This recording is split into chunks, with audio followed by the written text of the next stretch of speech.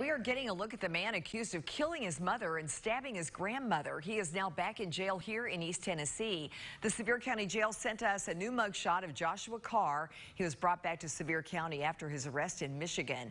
Carr waived extradition after his arrest, a hearing for that. He had spent 2 days on the run. Carr is charged with homicide in the death of his mother, Pamela Carr, and aggravated assault in the stabbing of his grandmother. It happened at a home on Bluff Mountain Road. We're told the grandmother's injuries were not life-threatening. The crimes prompted a manhunt with Sevier County deputies and TBI agents partnering in that search.